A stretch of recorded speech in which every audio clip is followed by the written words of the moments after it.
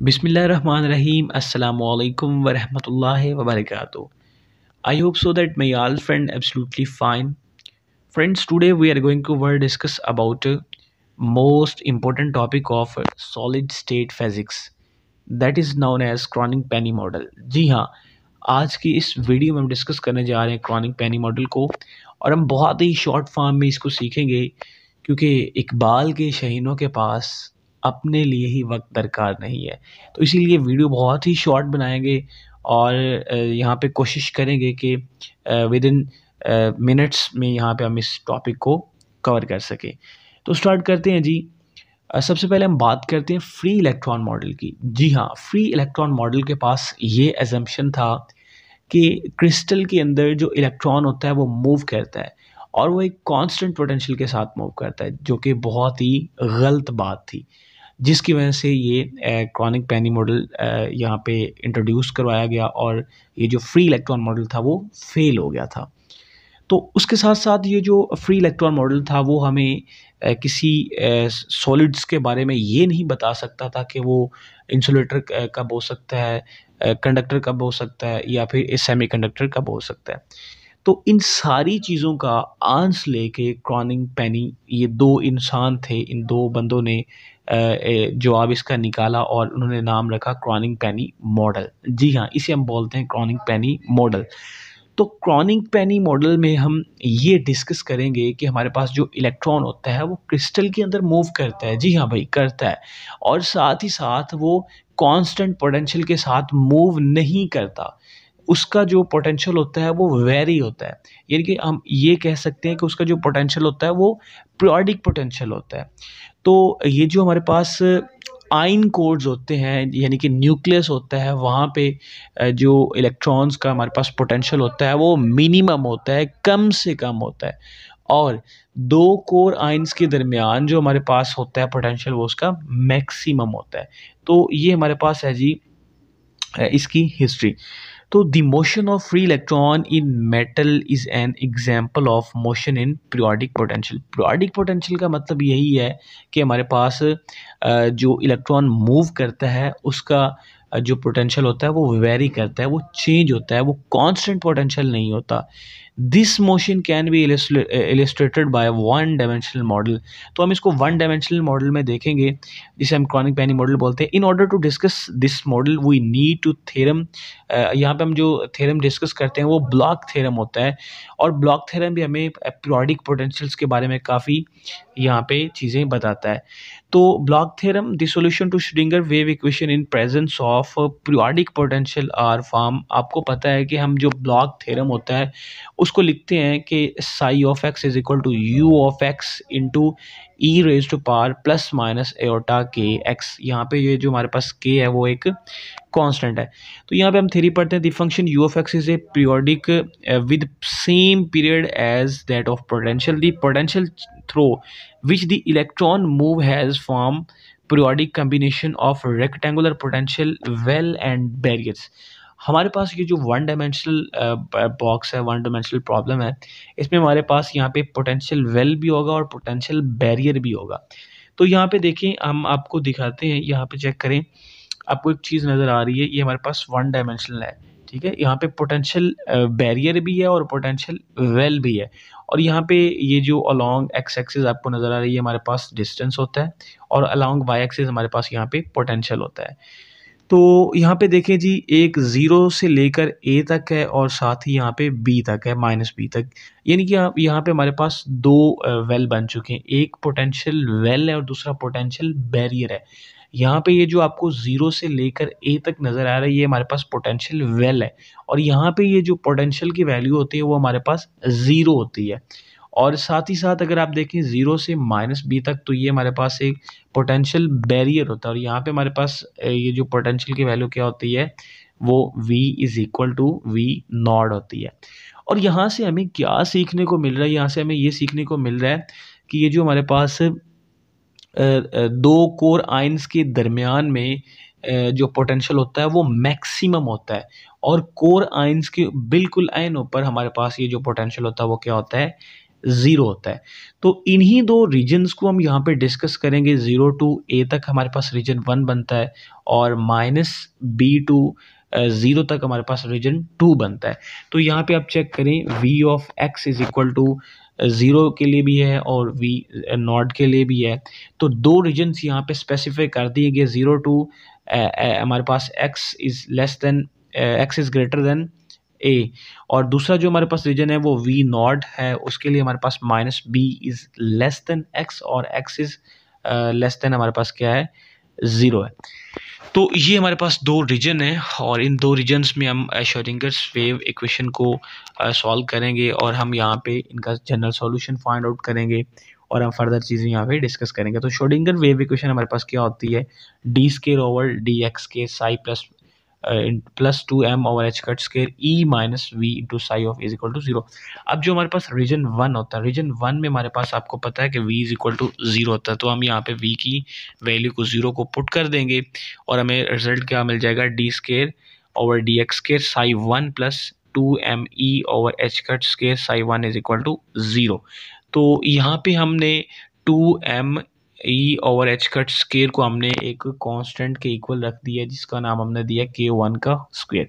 तो यहाँ पे हमने इसको ये रीजन 1 के लिए सॉल्व कर लिया। तो हम यहाँ पे रीजन 1 के लिए डिस्कस कर रहे हैं, तो इसीलिए इस वेव फंक्शन के साथ साई 1 आ गया, ठीक है।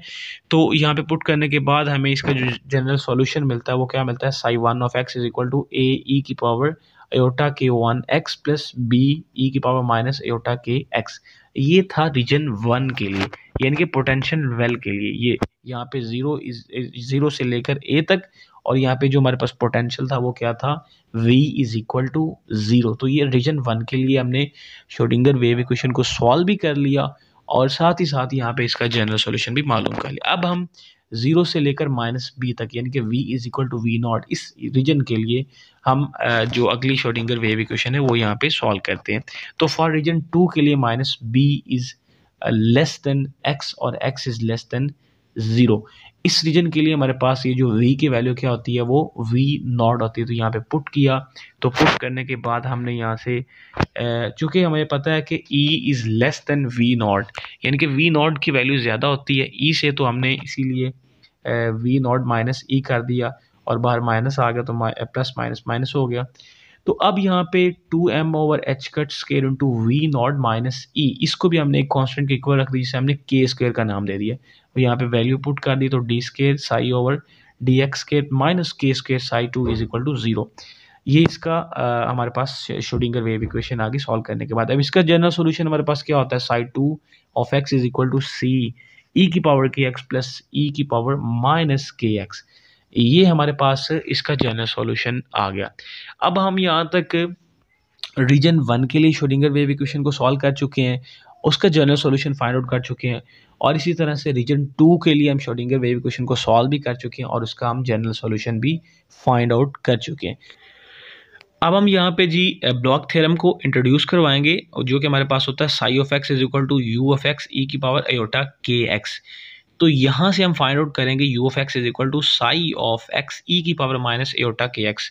यहाँ पे देखें, इसको हमने यहाँ पे फाइंड आउट भी किया हुआ है। Sigh of x is equal to you of x ई की पावर एयोटा के एक्स। तो यहाँ से हमने यू ऑफ एक्स की वैल्यू को मालूम किया।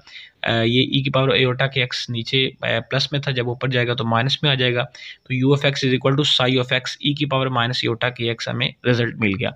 अब यहाँ से हम u1 ऑफ x की वैल्यू मालूम कर सकते हैं, u2 ऑफ x की वैल्यू मालूम कर सकते हैं। कैसे, अगर हमने u1 ऑफ x की वैल्यू को मालूम करना है तो साई 1 ऑफ x की वैल्यू को पुट करेंगे और जो कॉमन आएगा वो हम यहाँ पे लिख देंगे। और इसी तरह से u2 ऑफ x की वैल्यू अगर मालूम करनी है तो साई 2 ऑफ x की वैल्यू को पुट करेंगे और जो कॉमन आएगा उनको सेपरेट करके लिख लेंगे, ठीक है। तो हम इसको सिंप्लीफाई कर लेंगे। तो बिल्कुल इसी तरह से हमने u1 ऑफ x की वैल्यू को मालूम कर लिया, क्योंकि हमने यहाँ पे साई 1 ऑफ x की वैल्यू को पुट किया था, और यहाँ पे हमने u2 ऑफ x की वैल्यू को मालूम कर लिया, क्योंकि यहाँ पे हमने साई 2 ऑफ x की वैल्यू को पुट किया था। ये जो साई 1 ऑफ x है और साई 2 ऑफ x है, ये हमारे पास जनरल सॉल्यूशन है। साई 1 ऑफ x रीजन 1 के लिए हमने इसको फाइंड आउट किया by using Schrodinger wave equation, और इसी तरह से साई 2 ऑफ x ये हमारे पास रीजन 2 के लिए जनरल सॉल्यूशन हमने फाइंड आउट किया। तो जब हमने ये u1 और u2 हमने यहाँ पे मालूम कर लिया, अब हम बाउंड्री कंडीशंस अप्लाई करेंगे। सिंपल केस है राइट नाउ। तो हम क्या करेंगे, हमारे पास बाउंड्री कंडीशन यहाँ पे x is equal to 0, x is equal to a और x is equal to -b है। तो हम क्या करेंगे, यहाँ से इनकी वैल्यूज़ को पुट करेंगे और हम 4 इक्वेशन यहाँ से ड्राइव कर लेंगे। जब हमें 4 इक्वेशन मिल जाएंगी, हम उनका डिटर्मिनेंट्स लेंगे और हम आगे फर्दर इसको प्रोसीड करेंगे। तो यहाँ पे देखें जी, हमने क्या करना है कि दोनों के जो कि हमारे पास u1 और u2 इन दोनों को इक्वल रखेंगे, इक्वेट करके यहाँ पे बाउंड्री कंडीशंस अप्लाई करेंगे। ये जो आपको u1 है ये हमारे पास लेफ्ट जो है ये हमारे पास फर्स्ट रीजन के लिए, और u2 हमारे पास यहाँ पे ये सेकंड रीजन के लिए यहाँ पे हमारे पास होगा। ठीक है, तो हमने क्या करना है कि u1 is equal to u2 और जहाँ जहाँ आपको x मिलता है वहाँ वहाँ आपने 0 पुट कर देना है। और जब 0 पुट करेंगे तो हमारे पास कंडीशन कौन सी आ जाएगी, a plus B is equal to C plus D. इसी तरह से u1 का फर्स्ट डेरिवेटिव लेंगे और जहाँ जहाँ हमें x मिलेगा वहाँ पे 0 पुट कर देंगे। राइट साइड पे बिल्कुल ऐसे ही u2 का डेरिवेटिव लेंगे विद रिस्पेक्ट टू x और जहाँ जहाँ x मिलता है वहाँ वहाँ हम 0 पुट कर देंगे, तो हमें रिजल्ट मिल जाएगा ये वाला। Right, aorta into k1 minus k into a plus minus aorta into k1 plus k b is equal to k minus aorta k into c minus k plus aorta k into d।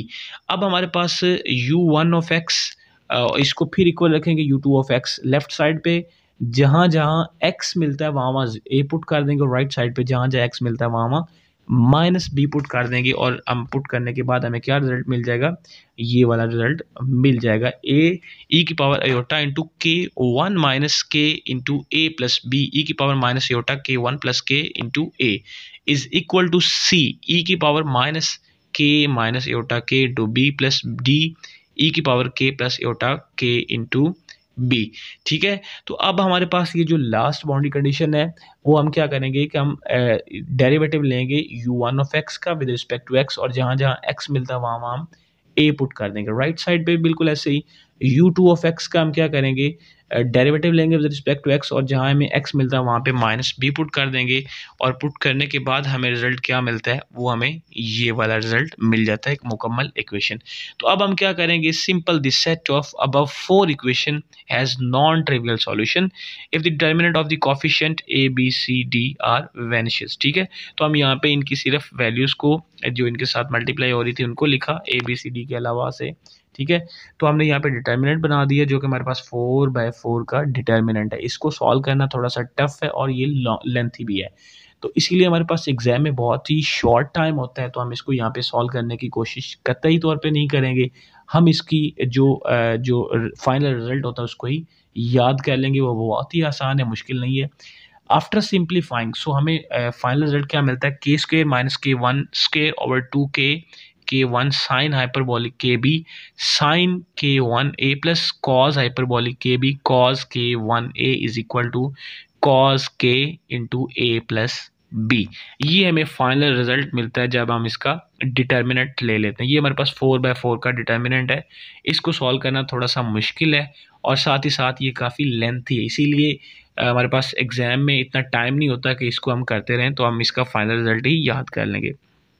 Right, तो chronic Penney model consider the case for which potential becomes delta function. तो हमारे पास क्या होगा, अगर तो हमारे पास यहाँ पे ये जो पोटेंशियल है वो इन्फिनिट हो जाता है, यानी कि बहुत ज़्यादा हमारे पास हो जाता है, और ये जो हमारे पास पोटेंशियल वेल की जो हमारे पास विड्थ होती है वो बहुत ज़्यादा कम हो जाती है। जैसे जैसे पोटेंशियल बढ़ता जाता है और उसकी विड्थ क्या होती जाती है, कम होती जाती है। ठीक है, तो इसका जो प्रोडक्ट होता है दोनों का विड्थ और ये जो पोटेंशियल होता है वो हमारे पास क्या होता है, फाइनाइट होता है। तो टेक इन लिमिट, हमने लिमिट्स लेनी क्या लेनी है कि b अप्रोचेस टू 0, क्योंकि पोटेंशियल ही बहुत ज़्यादा हो गया तो इसकी विड्थ क्या हो जाएगी, कम हो जाएगी। तो हम क्या करेंगे, हम लेफ्ट साइड पे हम लिमिट ले लेंगे, क्या लेंगे, b approaches to 0 sine hyperbolic के बी ओवर के बी।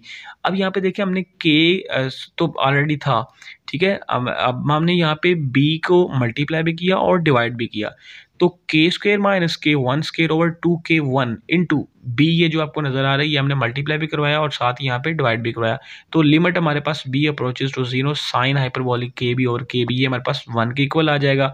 और पीछे क्या बच जाएगा, साइन के वन ए प्लस कॉस के one A is equal to cos के ए। राइट साइड पे हमने बी की वैल्यू को 0 पुट किया तो हमारे पास कॉस के ए बन गया। ओके, अब देखिए यहाँ पे हमारे पास सिंपल एक्सप्रेशन हो गई के स्क्वायर माइनस के वन स्क्वायर ओवर 2k1, ठीक है, बी साइन के वन प्लस कॉस के one A is equal to cos के ए।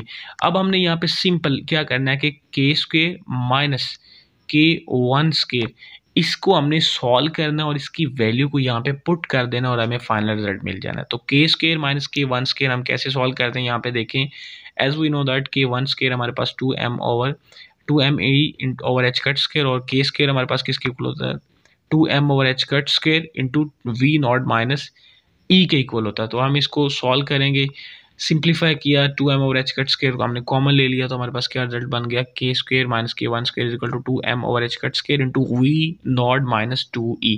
इसकी वैल्यू को हमने यहाँ पे पुट कर दिया और पुट करने के बाद हमने क्या किया, हमने 2m over H cut square को कॉमन ले लिया। अब जब हमने कॉमन लिया तो हमारे पास यहाँ पे ये जो ई है इसकी वैल्यू बहुत ही कम है as compare to we not, तो इस ई की वैल्यू हमारे पास क्या हो जाएगी, 0 हो जाएगी। जब ई की वैल्यू 0 हो जाएगी तो हमारे पास सिंपल एक्सप्रेशन क्या बच जाएगी, 2m over H cut square we not over 2k1 B sign के वन ए प्लस कॉस के one A is equal to cos के ए। अब हमने यहाँ से 2 को 2 के साथ कैंसिल कर दिया तो अब इसको सिंप्लीफाई किया। सिंप्लीफाई कैसे किया कि यहाँ पे हमने एक मल्टीप्लाई भी कर दिया और ए के साथ हमने यहाँ पे डिवाइड भी कर दिया। तो M we not A B over H cut square हमारे पास एक हम लेट कर लेते हैं, सपोज कर लेते हैं टर्म, वो हमारे पास इस पी के इक्वल होता है। तो ठीक है, यहाँ पे देखें M we not over H cut square A B sign के वन ए ओवर के वन ए प्लस कॉस के one A is equal to cos के ए। तो हमने पी को किसके इक्वल रखा, M we not A B over H cut square के इक्वल रखा। तो हमने यहाँ पे पी को पुट कर दिया तो हमें फाइनल रिजल्ट क्या मिल गया, पी ओवर के वन ए साइन के वन ए प्लस कॉस के one A is equal to cos के ए। ये हमें हमारा फाइनल रिजल्ट मिल गया क्रॉनिग पेनी मॉडल से। ठीक है, तो यहाँ पे देखिए हमने यहाँ पे एक ग्राफ भी बनाया हुआ है। If we draw a graph between A this equation and के वन ए, इन दोनों के दरमियान हमने एक रिलेशन भी यहाँ पे ग्राफ भी बनाया हुआ है। ठीक है, graph show that the energy spectrum of electron in periodic potential consist of number of allowed energy bands. यहाँ पे बैंड्स हमें मिल जाते हैं। तो एक हमने +1 और -1 के दरमियान यहाँ पे ग्राफ बनाया, यानी कि P ओवर के वन ए प्लस P ओवर के वन ए साइन के ए वन प्लस कॉस के ए वन, ये हमारे पास +1 और दूसरी साइड पे हमारे पास -1, इनके दरमियान हमने यहाँ पे क्या बनाया, एक ग्राफ प्लॉट किया। ठीक है, 0 और लेफ्ट साइड पे हमारे पास इसका एंगल माइनस में होता जा रहा है, -π 2π -3π -4 अप टू सोन, और राइट साइड पे पाई 2π 3π अप टू सोन 4π। ठीक है, तो ये हमारे पास होता है, राइट। तो यहाँ पे हमारे पास ये जो आपको शेडेड एरिया नज़र आ रही है, हमारे पास यहाँ पे एनर्जी फॉरबिडन गैप है, यहाँ पे बैंड्स हमें मिल रहे हैं। ठीक है, तो ये हमारे पास था जी सिंपल क्रॉनिग पेनी मॉडल क्या होता है, हमने ये सीखा। ठीक है, और साथ ही साथ हमने यहाँ पे इसकी डेरिवेशन भी की और इसकी मैथमेटिकल फॉर्म्स भी हमने की और कुछ हमने इसको सिंपल वर्डिंग में यहाँ पे सीखने की कोशिश की। आई होप सो कि आपको इस लेक्चर की समझ आई होगी, और अगर आपकी कोई कन्फ्यूजन है या फिर आपका कोई डाउट है तो आप कमेंट सेक्शन में भेज सकते हैं। तो मिलते हैं एक नई वीडियो के साथ, तो तब तक के लिए साइनिंग ऑफ, अल्लाह हाफिज़।